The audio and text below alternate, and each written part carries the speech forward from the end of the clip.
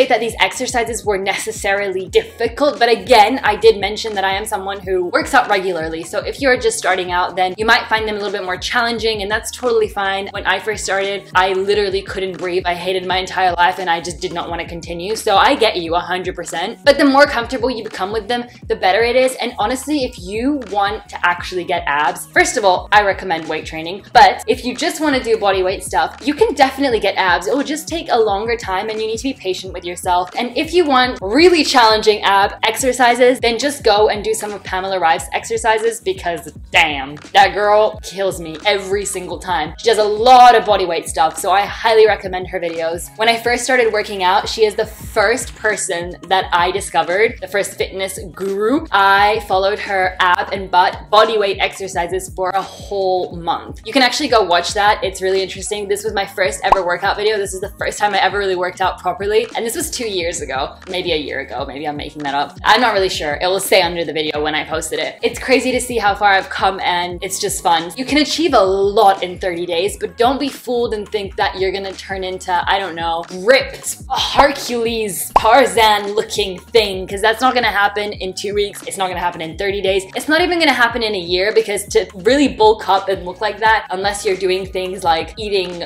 3,000 to 4,000 calories a day and lifting super heavy, you're not gonna bulk up, so you don't need to worry about that. Basically, her exercises were fine. They definitely got easier throughout the days. If I were to do it again, or if I were to continue doing it, I would definitely add weights to some of them, like the Russian twist, for example, and just other ones where you can add weights, just to make it more challenging. All in all, I did enjoy it. They're not my favorite though, so I don't think I would continue with them. Nothing wrong with them, just personally, I'm not the biggest fan. And again, changes take so much time. That's why whenever I do these challenges, I do them because honestly, I actually think they're so much fun. I love setting myself a challenge. It's just fun for me, but deep down, I know that at the end of the day, I'm not gonna look that different in 2 weeks. But there will definitely be a change. If you're active for 2 weeks versus if you're not active for 2 weeks, there's 100% gonna be a change. But what you have to remember is the nutrition and your diet. That is probably 80% of how you're gonna end up looking is based on what you eat. So if I had been eating crap for 2 weeks and doing these, I either would have looked worse or nothing would have changed. So it's really, really important what you put into your body. That will show serious results and a great outcome if you're careful with what you eat. Anyway, the moment you've all been waiting for, here is the result, the after 2-week progress.